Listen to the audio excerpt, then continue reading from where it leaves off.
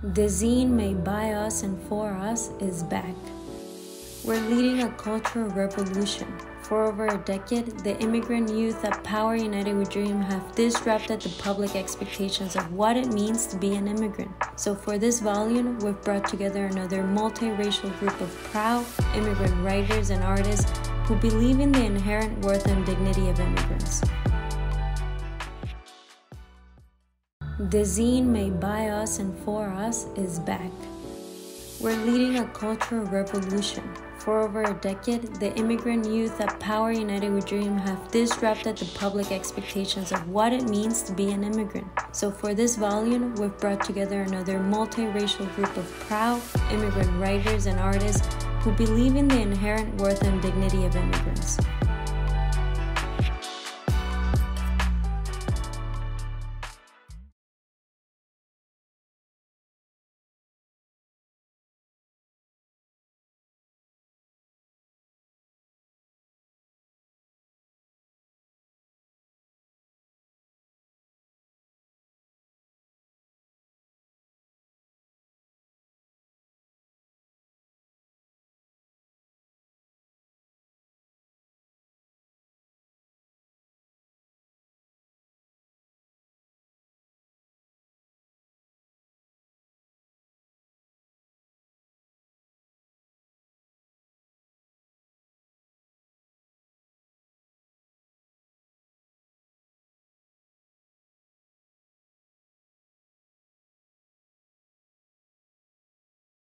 The zine made by us and for us is back. We're leading a cultural revolution.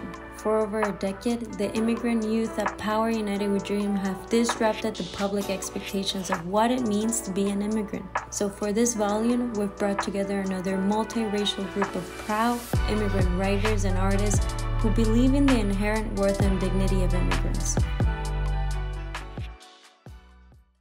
The zine made by us and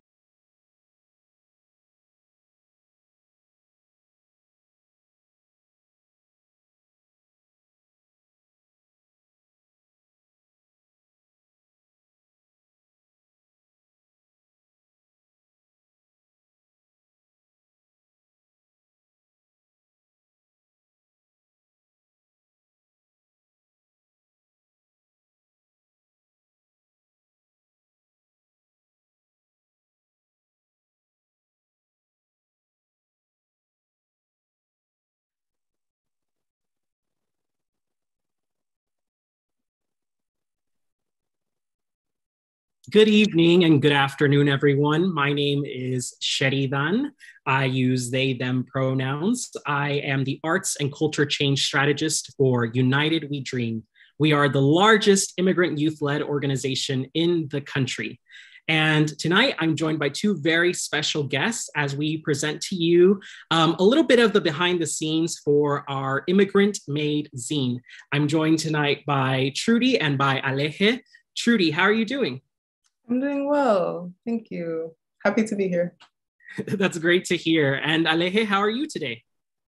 I'm really good, and I'm excited to be here and to share a little bit of the work that we have been doing.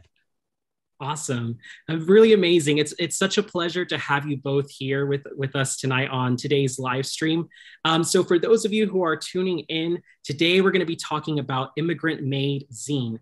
Now, some of y'all may have heard about the zine before. We had the very first one released. Oh, there we go with that blur. We had the very first one released last fall. And in this summer, we released Volume 2, which features another 5 amazing writers and another 7 illustrators that joined us to create this zine that's jam-packed with poems, stories, and personal essays.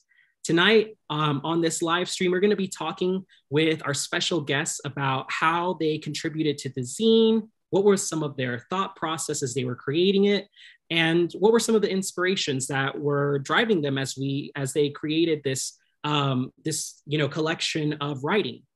If you have any questions for our guests tonight, you can drop them in the chat, and we'll make sure to send them over their way.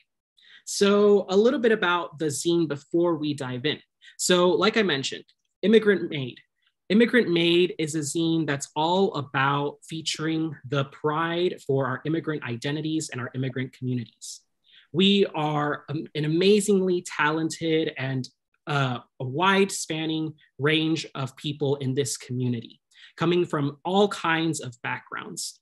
And in Immigrant Made, what we really wanted to highlight were the special traditions, the love, the care that our communities have for each other as immigrant people. And at United We Dream, storytelling has always been a big part of what has allowed us to create change, changing people's hearts and minds. And with Immigrant Made, we're asking for you, the reader, to also join us in creating and defining immigrant culture alongside us. So as you listen in tonight, as you ponder about how you can, continue to expand your own understanding of your identity, of self-love, we hope that you also bring some of these ideas into your everyday life and get your hands on with writing and art. So let's go ahead and dive into introducing our very first special guest for today, Alej. So I'm going to share a little bit of their bios before we dive right in. All right, here we go.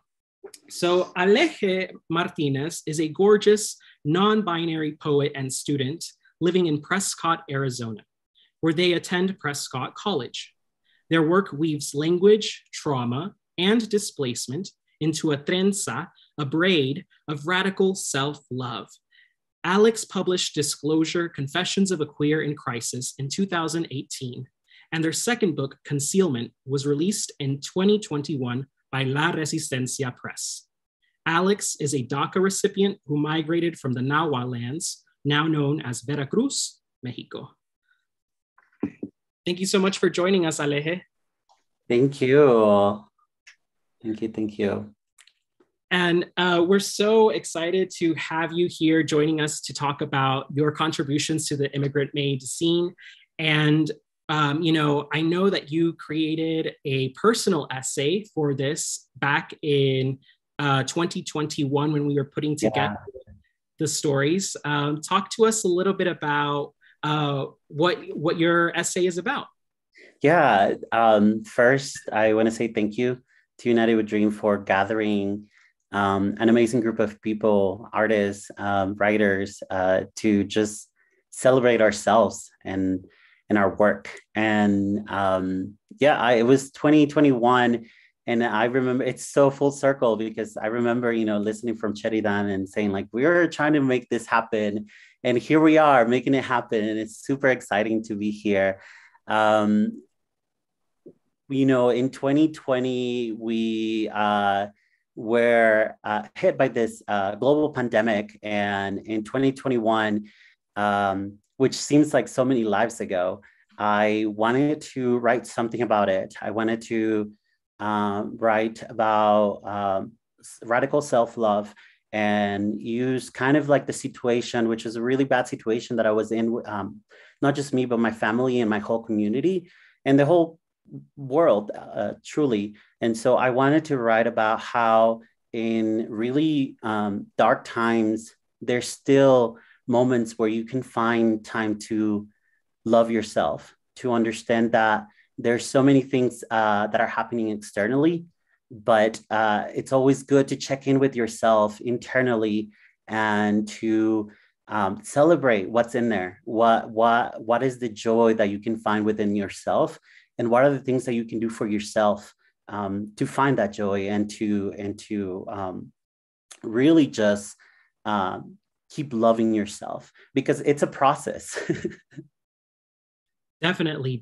And I saw you going through a process of your own too, as you were writing this piece. I remember that you went through a few different drafts with your mentors at the Writers Guild Initiative, and shout out to all of them, all of our amazing mentors who helped our writers to craft their pieces. Alej, would you do us the honor of reading either some portions of your essay, or if you would like to share the entire piece? The floor is all yours. Thank you so much. And I do want to say, exactly. Shout out to all the editors, including Shetty, who was one of the editors of this piece. Thank you so much for providing so much guidance, and I think this piece turned out to be exactly what I wanted it to be. I didn't know that at the time, but when it was over, when it was published, I think that I left a lot of love and guilt and pain in it, and that's exactly what I needed to do.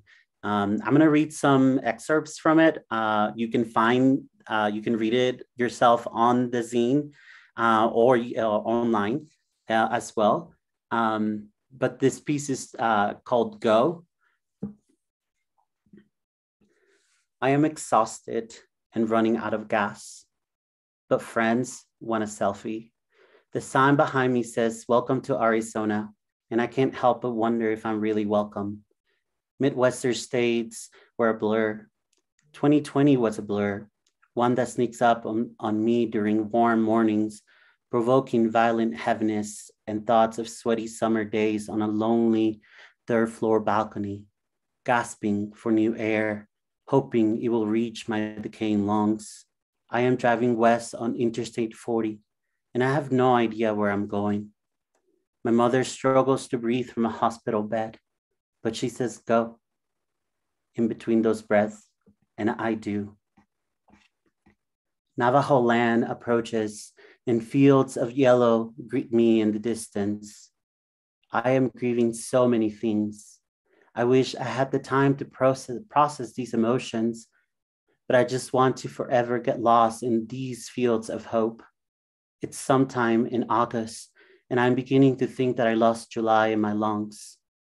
What is time, anyways? It's been only a few days since you died, and I can't see a motorcycle that doesn't remind me of us riding along the ocean when I was just 13. At the hospital, you made friends with the nurses, and after everything you were going through, you made them laugh because you knew that we all deserve that. You taught me that. In our last conversation, you told me you loved me and joked about your own life, revealing that you knew that this was the end of the road. 3 days ago, Mom woke up. The following day, she watched you die. The phone clutched in her hand, her audible tears reaching me through the phone. Now you're gone, and I am leaving. A week ago, my life consisted of waking up and struggling to walk around and feed myself. Days felt like months alone in that empty apartment on the third floor. The electricity in my chest prevented me from talking, but I would call the hospital every day and ask for you both. Time has been suspended since then. I find myself staring at the dirty mirror behind me. I see my friends, and I feel protected. I smile for the first time since Kansas, while Ziza plays loudly in the car.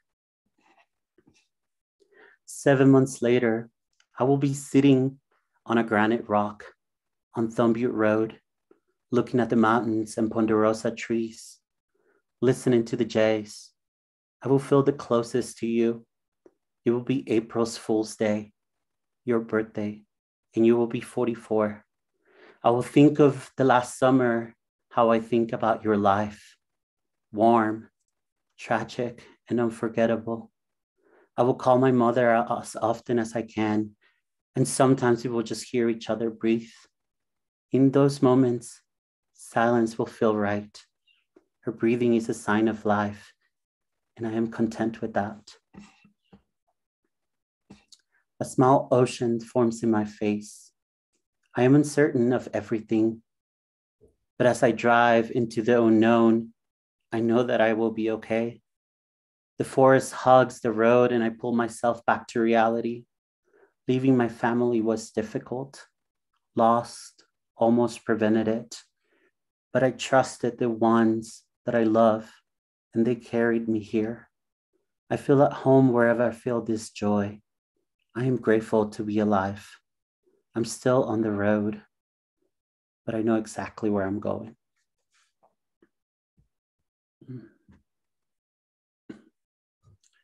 Thank you. Thank you so much, Aleje, for that really deeply personal essay that you shared about this experience that you went through. I think, for all of our folks who read this piece, one of the things that really sticks out is this transformation that you experience on this journey going out west. Talk to us a little bit about, why it was so important for you to bring forth this positivity, this transformation in this essay that you shared. Yeah, first I want to acknowledge that it was a really tough time during, August of 2020. My mother was in a coma. She had just woken up. My uncle died, the following day. And it was a struggle for me and I had just, I had decided that spring to go to college at 30 years old. I didn't have the opportunity to go to college right after high school because of being undocumented and living in a locked out state. And so to me, it was the time. I had prepared, I had planned, I got a full ride scholarship. I was ready to go. And all of this happened right before I was about to leave. And I called my mom and when she was awake, and I said, you've been asleep for 18 days. And I'm supposed to leave this week. I don't know what to do. And she said, if you stay here, you're never going to leave. And so when she said go, those words were really powerful to me because I have always preached about self-love, about, taking care of ourselves. And everything goes out, all of those things go out the window when your family or when your loved ones are sick and when they're going through to the struggles. And so that kind of just, her saying go, which is kind of giving me permission to allowing myself to do things for me and to find the love in myself to walk away from the situation and know that they were going to be okay without me. And so it was hard to leave, and it was hard to write this piece because there was a lot of guilt in leaving. But as I mentioned in the piece, the following April, I felt so calm, and it truly was a transformation. I left the community I loved. I left my family. I left all the access to resources that I had there, and I started to build a new community. But, one thing about immigrants is that we are resourceful and we're resilient. And so I was finding, ways to still love myself and still be okay with not being in the place that I have always been. So there was definitely a transformation that happened through this process. That's really incredible. Thank you so much, Aleje, for sharing, everything that you were going through and how you, were able to bring those experiences and put that from pen to paper, and now, have this really, really beautiful piece that's presented in this wonderful collage form. I want to give a quick shout out to Felix Quintana from Los Angeles. Felix is a visual artist, photographer, and an educator. They put together this beautiful collage using some of your photos. Is that right? Tell me a little bit more about those photos that folks will find in the zine. Yeah, so I, first of all, yes, incredible work by Felix. They were, as soon as I realized that I got paired up with them, I looked them up and I got so excited because their work is amazing. Every artist on this two zines, two volumes are incredible. And I was so excited to be paired up with someone else who who I didn't have to explain my piece to, who immediately understood what I was trying to say, and who has somewhat of a similar story. And so Felix was like, I'm trying to do a collage, and this is kind of how it's going to look.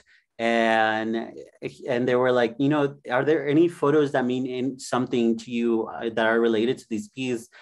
And I was like, you know what? I documented the whole process. I documented, when I was leaving, Kansas City to when I got to Prescott, Arizona, I documented through photos, and here are all the photos that I took. And so they were amazing, just putting all those together and creating such a beautiful piece that just it just goes so well together with my writing. And you can see in some of the photos, you'll see some of my friends. Shout out to my friends, truly, because there are some types of relationships that will literally carry you anywhere. And shout out to Zal, Natalia, Anna, Victor, Nilofar, and Diana, because they drove with me all the way. They drove 12 plus 18 hours just to make sure that I was emotionally okay. Because it was a roller coaster, and I put them through a lot because I was a mess through that time, and they just took me there, and they spent a lot of time with me, making sure I was okay, making sure I was settled. And so shout out to them, and some of them are in those photos. Thank you so much, Alej, for sharing all about this really deep love that's within this personal essay, deep love within your family, within your community of friends, the new community that welcomed you on Navajo land. So thank you so much. And we'll return to you in a bit for some more questions. But now we're gonna hop on over into the world of She Had a Dream, which is an essay, or sorry, a short story, a fiction short story that was written by Vidalia Calles, who is a United We Dream member from Maryland.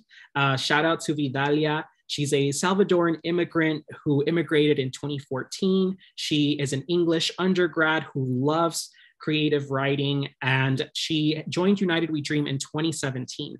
And so her short story that she created for our zine is the opening story. And we entrusted, the United We Dream team entrusted this really sweet short story to illustrator Trudi, who has joined us here tonight. Trudi, thank you so much for joining us. Thank you so much for having me and having me be a part of this project. I'm happy to be here. And Trudi, we want folks to know a little bit more about you. So I'm going to share a little bit about your bio, and then we'll go right into talking about your how you created the illustrations for this short story. So folks, Trudi was born and raised in Kingston, Jamaica. At the age of 16, she left everything familiar to move to the United States and pursue her dream of becoming a full-time artist. After earning her BFA in illustration at the Savannah College of Art, Trudi went on to work full-time as an illustrator and designer. Trudi has worked with clients such as Nick Jr., Penguin Random House, Rebel Girls, and more. And Trudi is a first-gen US citizen. Trudi, it was so amazing seeing Vidalia's story. I remember working with Vidalia together on her story, and I remember how excited she was to be able to infuse her personal story into this short story. And then you just took it to another level. Tell us a little bit about how what inspirations went into creating these illustrations. Sure. Can I share my screen at this? Of course. Sure. Thank you. 1 second.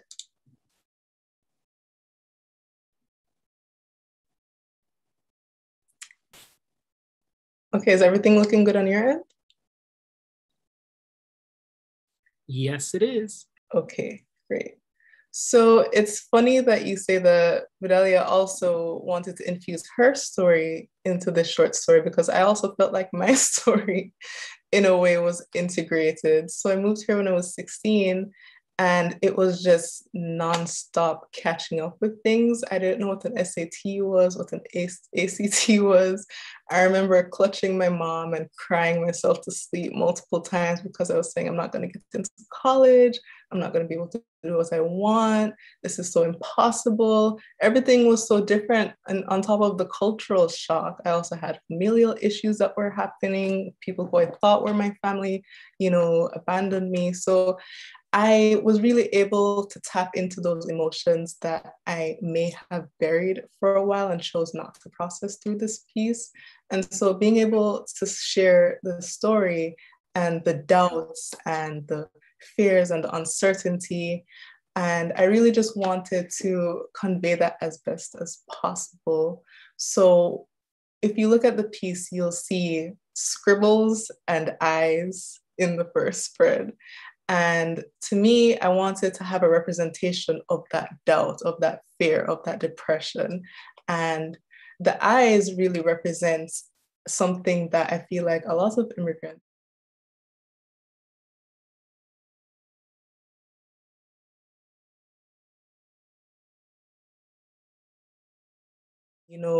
lift these generational curses and, do great for your family and things like that. So these eyes represent feeling watched, feeling that pressure. I also used a lot of cool colors and blues and purples, to represent that sadness, represent feeling down, like sad about these things and not happy. And as things progress, we can see on the right, those doubts and things are just still sitting, all this paperwork, all these unknown things. I don't have this address. I don't know what to do. There's just the uncertainty. But at the turning point of the story, which I really loved and I related to, is having resources and having teachers, educators to reach out to you to let you know it is possible. You can do it. And that weight that is clinging, you can see it kind of backing off and the hands reaching out to help. Because it really does take a community to help, and it takes other people for helping. I am guilty of this. I feel like a lot of people are also guilty of this, not asking for help or being ashamed, having this fear of being undocumented, this fear of being an immigrant. When if you would just speak and ask for help, and I say this and I need to take my own advice too, you can see that it is possible to get through and to get help from others who have kind of paved the way for this to be possible. Others like you who have paved the way for this to be possible. So ultimately, I wanted to end with that idea of the hands uplifting, bright colors, pink. Pink is my favorite color. So I tried to squeeze it into all of my work.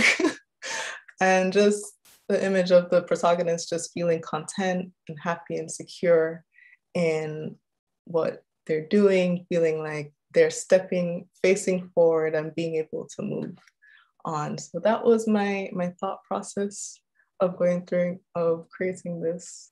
And it was a really great story to illustrate. And I'm really happy that you guys entrusted me with this. Thank you so much. This was absolutely brilliant. Yes, all of the colors were so incredible. And when our team first laid eyes on the final pages, we were so blown away by just how absolutely beautiful the story came to life. Trudi, how did it feel like to, work with another immigrant writer to create this kind of piece? How did that feel afterwards? It was really just, I don't get many opportunities to work with immigrant artists. And so to work with someone and be on a project where I'm understood on that level was just really gratifying, and just that understanding and the empathetic knowledge of knowing, yeah, I get you on this level was just something really great to work with. And I feel like the other artists can really appreciate that, to be brought in on a project like that. It was just feeling a sense of, it's right. Yeah. Definitely. Thank you. I'm so happy that you had that beautiful experience. And it's really just a joy to be able to look at the zine and to encounter all of these different written pieces and all of these different art styles. And For all of you folks who haven't checked out the zine yet, make sure that you check it out online at immigrantmadezine.com. You can also text the keyword zine to 877-877. And if you have any questions for our guests, drop them in the chat. We'll be monitoring them, but we're gonna keep going and we have some more questions for both of you. And the very first thing that we want to ask you all, so both of the pieces that you had were very distinct, but they both centered around themes related to care, whether that was, a lot of self-care happened in both of your stories, but there was also a lot of aspects of community care, a lot of aspects of self-love, of worthiness. Talk to me a little bit about what kinds of stories you think that we should see going into the future that are around these themes. What more things do you think that we need to be able to see out in the world?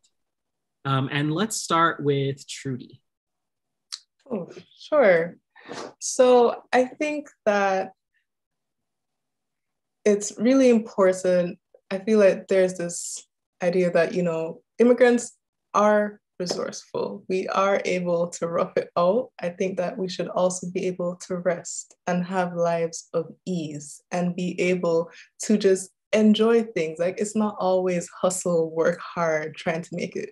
We know we have to work hard. I mean, we already started at a disadvantage, but I feel like we're here, we're alive, we're thriving, we're trying to thrive. So I feel like really trying to carve out spaces and times to enjoy the fruits of our labor, to take rest, and to be patient with ourselves. I feel like those types of stories, seeing us thrive, seeing us do things, that we wouldn't expect, just because days, I think that is really important to share.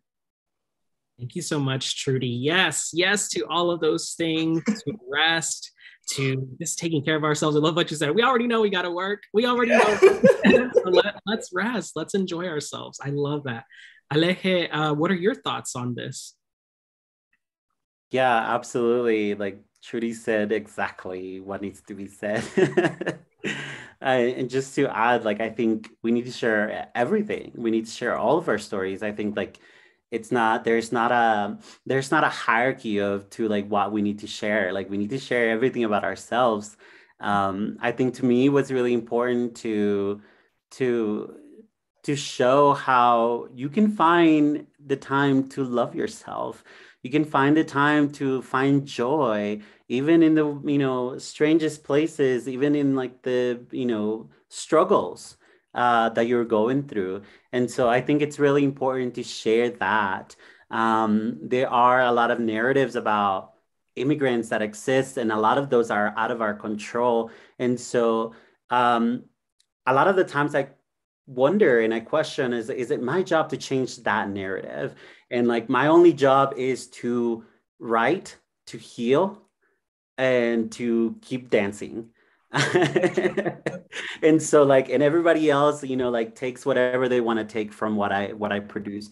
And so I when I write something, I don't ask myself like, what am I trying to say? I usually ask myself after I write it. It's like, what did I just say? And there's always a lesson for me and anyone else that reads it, I'm sure. Thank you, Alej. Writing, healing, dancing. I love that. Those are just some basic, really great basic ingredients to have a lovely, wonderful, rich life. Thank you for The zine made by us and for us is back. We're leading a cultural revolution. How do you balance hope and protest in your art and writing? How do you balance hope and protest, like the sense of like the fighting spirit in your art and writing? So how about we start with you, Alej? How do I balance it? That is a really interesting question, because to me, I, in my own reality, I live in a world, or I guess I live in a reality where everything I do is a protest. just because of the systems that I navigate every day.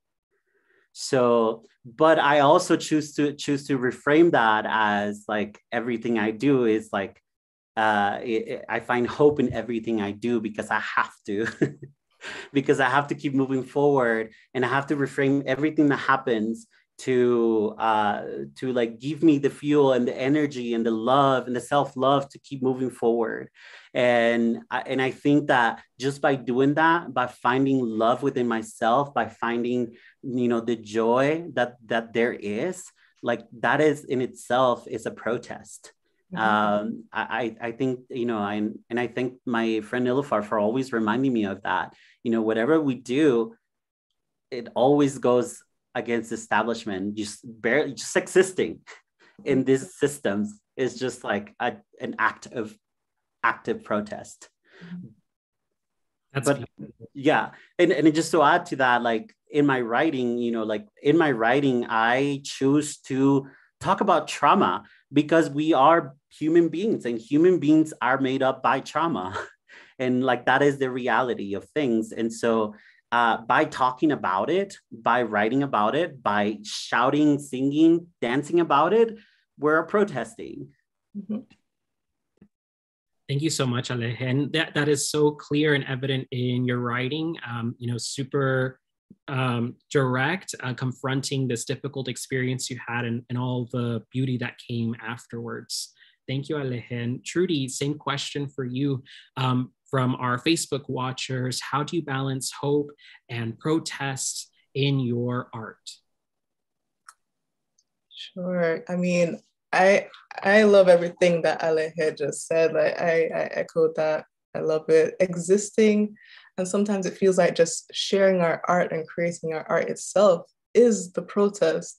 I think when I create, my mindset is I have to be true to myself first, and then I'll think about everything else. So just based off of what I'm feeling at that moment, how I'm going. The past 2 years have been chaotic, to say the least. So I am really trying to use my art as like my saving grace. So right now, I think I'm focusing more on hope, but I do have more emotional and more conceptual art that I just keep to myself because I feel like not everything has to be shared. So I think it's more about what do you want to share as an artist? What do you want to put out there? Not everything can be sunshine and roses. Like it's not always going to be hopeful because life is hard. And I don't think it's fair to just share one side. But I think it really comes down to what you're feeling, what you want to put out there, and how you want to be true to yourself as an artist. Just that's the best way to balance it, I suppose. I love that so much, you know, coming from a place of truth. I think that's a wonderful piece of advice for our folks listening in. And for all of you who are watching, if you have any more questions, feel free to drop them in the chat.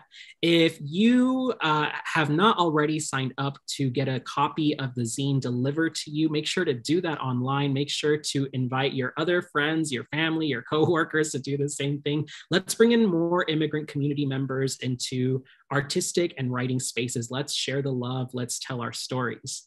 So I'm going to ask you all another couple more questions while we wait to see if we have any more from our audience. Trudi, this next question is for you.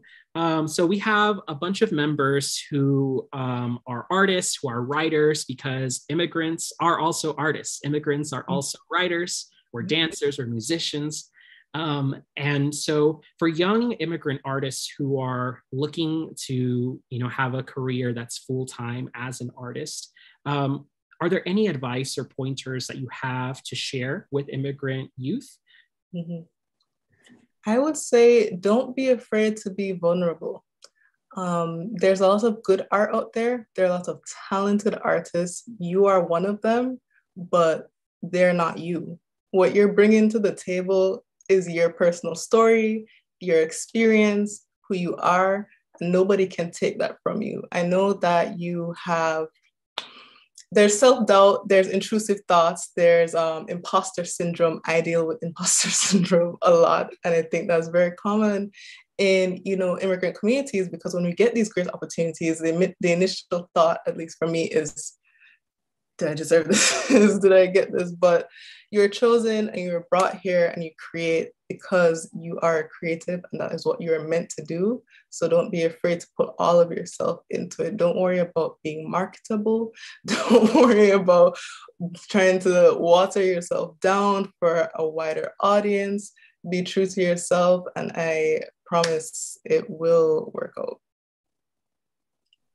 I love that. Thank you so much for for sharing that really beautiful insight. I have one other follow-up question. What is it like for you to be a full-time artist and having this as your profession? What were some of the things that maybe you heard around you as you were coming up, and like what's it like for you now? How does it feel?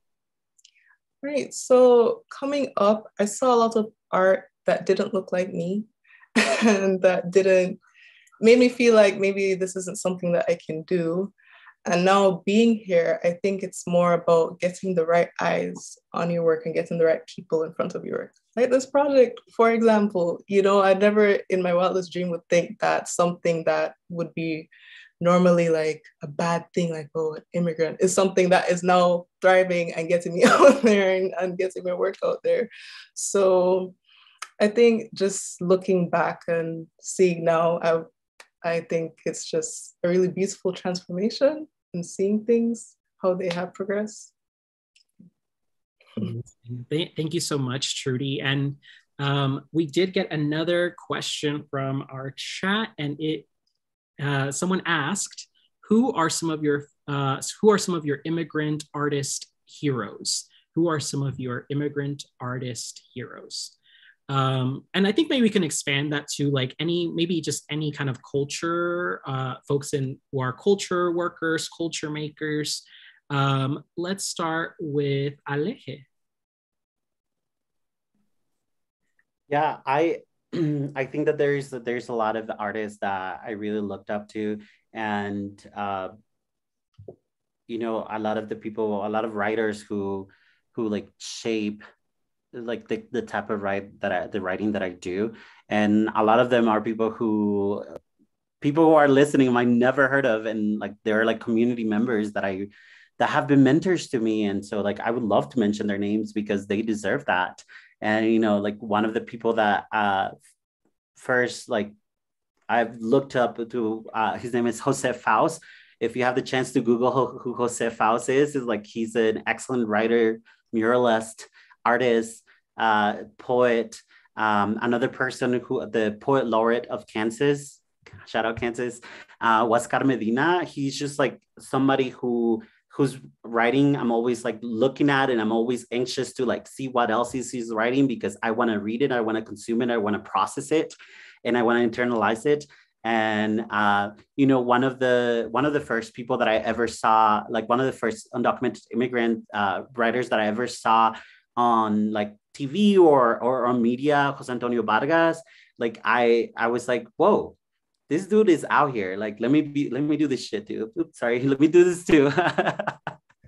And so like, there are so many writers who we don't know about because we don't have those opportunities to be in like mass media. And so I think that creating those spaces is really important to like uplift these folks, these artists. Totally. Yes, let's keep spreading the love, getting more folks knowing about our members of our community, because there's so many of us writers, artists, chefs, right? Our community is vibrant and talented. Trudy, same question for you. Who are some of your artist heroes, immigrant artist heroes? Oh, sure. So I went to school with this person. So I know heroes are supposed to be someone who's older than you, but they're actually a colleague I met here at school. Like I went to a predominantly white school, so it was very few and far between that I met other immigrants and other people of color. So this artist, Maite Nazario, they are a Latinx queer artist from Guatemala. And I feel we both immigrated around the same time back in 2013. We went to school together, and they just make some really amazing art. They've done so much mural work for the city of Atlanta. And I just think that they need more love, more work, more eyes on their work. I love seeing their work. And they're also just such a sweet person as well. And I feel like, you guys should check them out too for your next volume, because you're gonna just keep making more volumes. So Maite Nazario. Yes, I absolutely love that. And yes, we're gonna keep them coming. Thanks so much for sharing your heroes. So I think we have maybe one more question, and then we'll do another quick scan at our chat. So Alej, this next one is for you.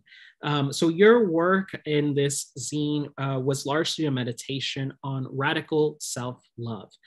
Can you break that term down for folks who are unfamiliar with it, radical self-love?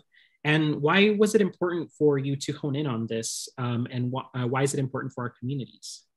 Yeah, I think everyone has their own definition of like what radical self-love is, because we all have different realities and we all live in different realities. And in my reality, that means kind of just focusing internally on what is going to make me keep going. And, I said it earlier about there's so much that bombard us every day, responsibilities, our jobs, like what's happening in the news, like what's happening down the street, the chores that you have to do, the dishes that you have to do. But like radical self-love is about creating the circumstances, the conditions for you to thrive, for you to pause and find out what is the thing that makes you feel good. To me, a lot of the times is just going, I'm privileged to just go to the river, put my feet in it. And just that feels so healing. And to me, that is like radical self-love, pausing, taking a moment to, know where I am, what is happening around me, but also like kind of shutting that down and just focusing on myself, focusing on like, how do I nurture myself? How do I nurture, that reality at that time? And I would say that since this event that I wrote about in my piece Go, I have been really, really focusing on doing that very often. And a lot of people, like come up to me sharing like, I love your energy. I love your glow, whatever. And I'm like, just, it's about really finding the love within yourself and understanding that a lot of the external stuff, it's like, it's sometimes you just have to let go of.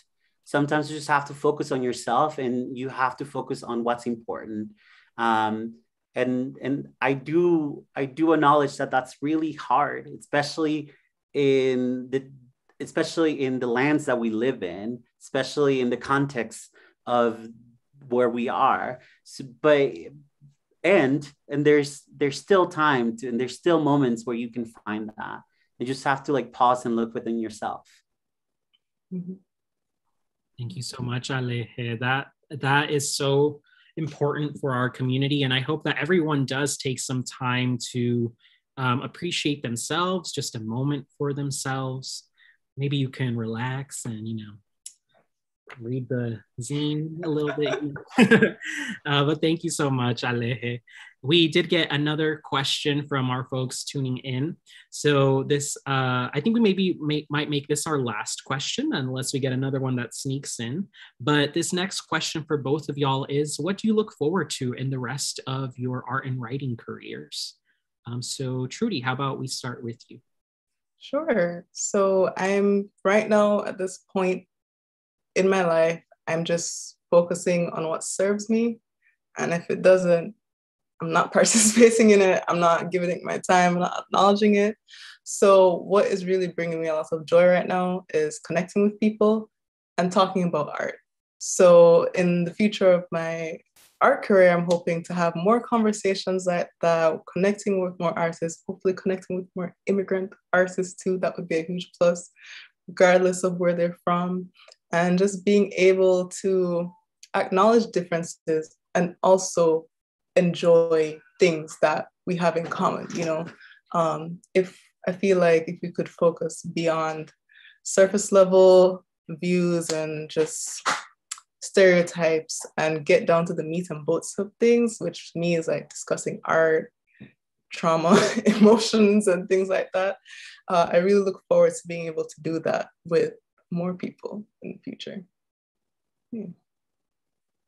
Amazing. Thank you, Trudy. And Alej, what's something that you look forward to in your career?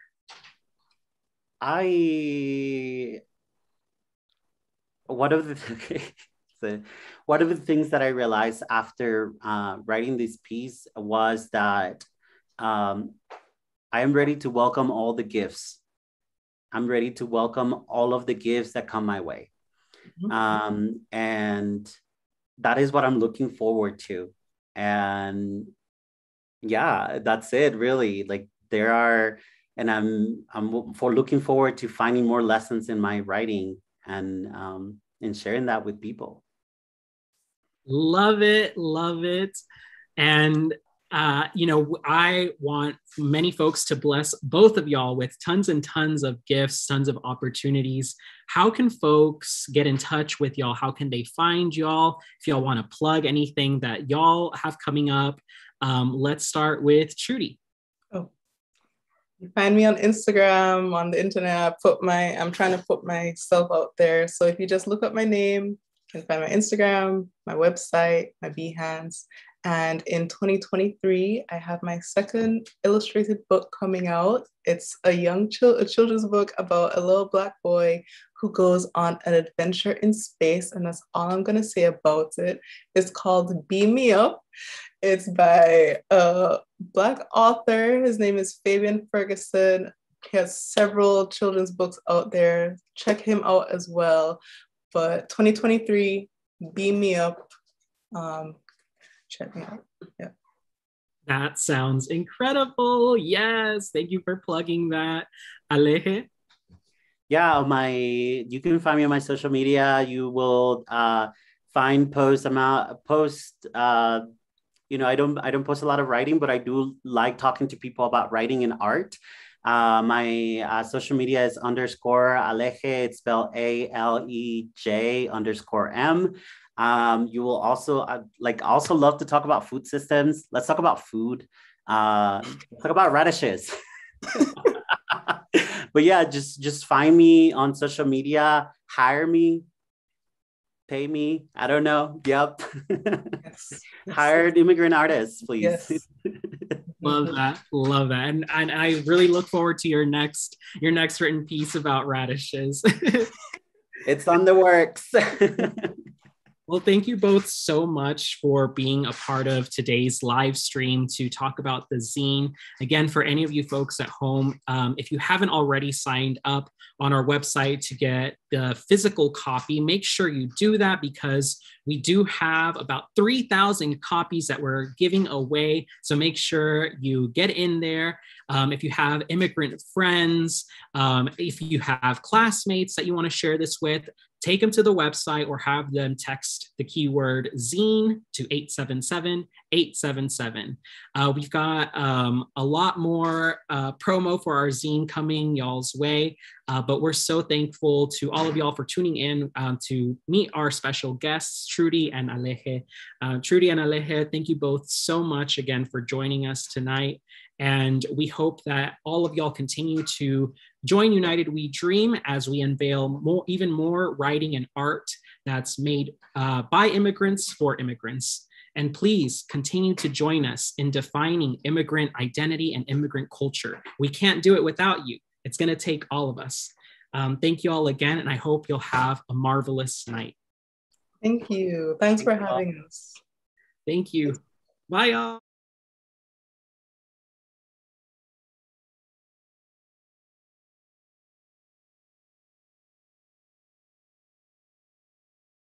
The zine made by us and for us is back. We're leading a cultural revolution for over a decade.